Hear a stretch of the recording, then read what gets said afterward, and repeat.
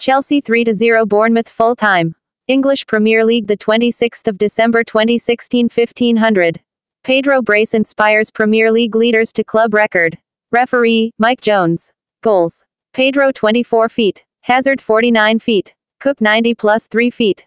Antonio Conte might only have been Chelsea manager for 6 months, but, in the club's entire 111-year history, he now stands alone in overseeing the longest winning sequence of league matches. A 12th straight victory also puts Chelsea within 180 minutes of Arsenal's all-time Premier League record, even if Conte quickly followed this emphatic 3-0 win against Bournemouth with the warning that such feats would be rendered meaningless if they do not remain at the top of the table. His team's advantage now stands at 7 points and, with Antonio booming out around Stamford Bridge, the Shed End's latest hero did feel sufficiently emboldened to declare that a good message had been sent to the chasing pack.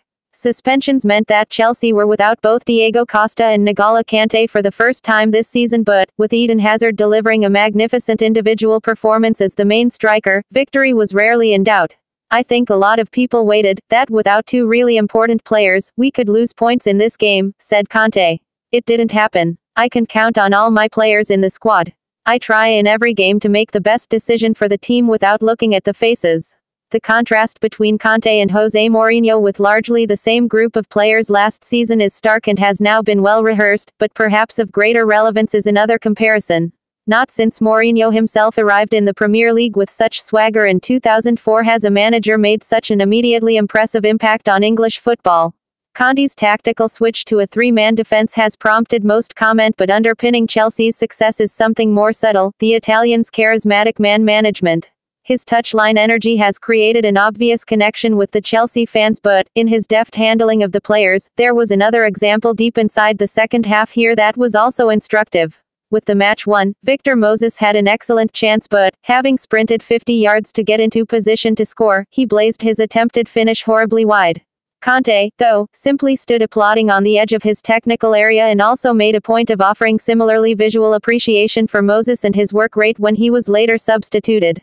These Chelsea players now look utterly devoted to their new manager, and it is seeping through in how they are performing. Hazard was superb and, crucially, is back playing both with a smile and his old flamboyance. Having controversially opted against starting Michy Batshuayi, it was also striking how Conte made a point both of bringing on the club's £33 million summer signing and then stressing that he would not be loaned out next month. In the future I trust in him, said Conte.